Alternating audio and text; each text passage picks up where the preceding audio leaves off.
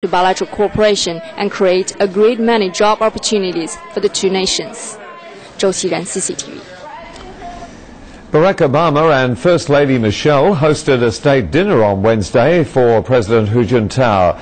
The event was attended by business leaders, prominent Chinese Americans, and Hollywood stars. Former Presidents Bill Clinton and Jimmy Carter were also there. The 225 guests were spread out among three rooms: the state dining room, the blue room, and the red room. And then they moved to the east room for the entertainment. The two presidents' toasts featured promises of better relations all round, and Obama used the moment to highlight an agreement that will ensure the giant pandas from China will remain at the Smithsonian National Zoo for another 5 years.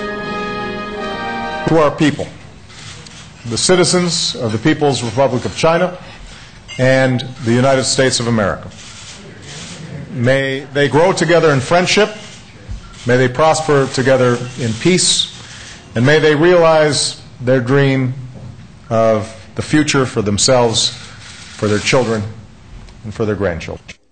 The purpose of my visit is to increase mutual trust, enhance friendship, deepen cooperation, and advance a positive, cooperative, and comprehensive China-US relationship for the 21st century. In recent years, particularly over the past 2 years since President Obama took office, China-US relations have made strong headway thanks to the joint efforts of both sides. We have increased exchanges and cooperation in a wide range of areas, maintained close communication and coordination on major international and regional issues, and played a positive role in promoting peace, stability, and prosperity in the Asia-Pacific region and the whole world. In their joint statement, China and the US agreed to build a comprehensive and mutually beneficial economic partnership.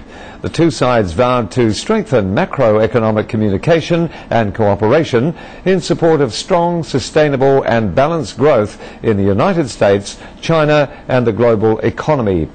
Meanwhile, White House officials say the US is expected to sign a $25 billion export deal with China. The agreement will support up to 235,000 American jobs. Li Xiang takes a look. A White House official says the trade deal includes a $19 billion purchase of 200 Boeing aircraft. It's reported that other beneficiaries of the agreement are companies involved in high-tech, construction, and power supply. Such a deal signals a sound start to this year's Sino-US trading relations compared to the experience of last year. Figures from the Chinese Ministry of Commerce show the trade volume surged nearly 30% in 2010. China is the second largest trading partner of the US and third largest export market. But trade disputes were also rising. Last year, the U.S. imposed 6 anti-dumping and anti-subsidy investigations, as well as 18 intellectual property rights investigations against the Chinese products, the most among China's trading partners. Some Americans say China deliberately pursues a huge trade surplus by undervaluing its currency. But China believes the trade surplus is the result of a global shift of manufacturing capacities. China aims to significantly boost its high-tech, new energy, and environmental protection sectors over the next 5 years. Experts say this is expected to provide tremendous opportunities for U.S. business. In the meantime, China also hopes to expand its investment in the U.S. and hopes the U.S. will relax restrictions and provide more market access to Chinese enterprises. Li Xiang, CCTV. Hu Jintao's visit to the US is a timely reminder that China plays a key role in the US economy and is a crucial source of profits for its businesses. Many are hoping Hu Jintao's 4-day state visit will help break down barriers and increase trade between the two countries. This time, Li Xiang takes a look at how American businessmen consider investment in China. The American wineries are looking to cash in on China's new thirst for wine. Data shows that in recent years, the amount of U.S. wine consumed in China quadrupled, surpassing 6.2 million liters in 2009. Insiders say increased wine exports to China are fueled by an increase in consumption and demand. everyone is very excited about China. Everyone is very interested in becoming involved in China. And I think China is responding as such with an increase in consumption. However, some American businesses have long complained that China sells far more to the U.S. than it buys. San Francisco is home to one of the largest Chinese Chamber of Commerce offices in the United States. Officials there say criticism of Chinese business practices hurts trade, and American companies need China to help them recover. So they'll be doing major purchasing, helping the American people on the road to recovery. And I'm sure the American people appreciate that. A new report by the American Chamber of Commerce in Shanghai says 80% of American companies there intend to boost investments in China. They say these businesses plan to take advantage of China's fast-growing middle class. Lisa, CCTV.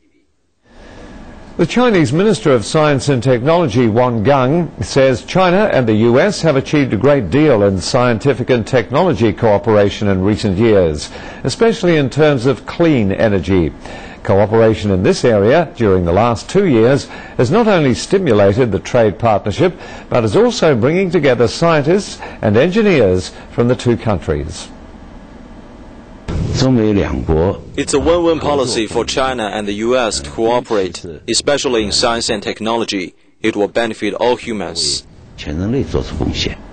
Agreements concerning scientific cooperation have been renewed. Wang Gang says the two sides are set to expand their cooperation in such areas as clean energy and sanitation, the environment, ocean, agriculture, as well as more traditional fields of research. China and the US can also learn about each other's management system, which should be kept updated with the changing times.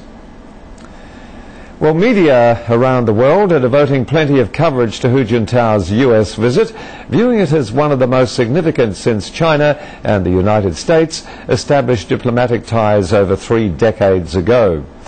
The New York Times reports that the Chinese president's trip offers a platform for both sides to deal with divergences, and harmony is the target for the two global powers to realize.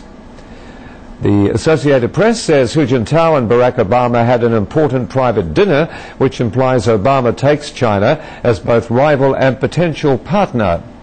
And Le Figaro newspaper in France placed Hu Jintao's visit at the top of its front page. The report says it is a long-awaited visit for both China and the US.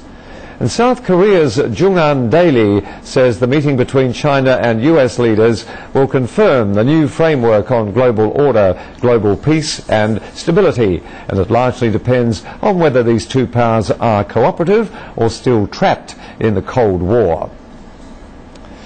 You're watching CC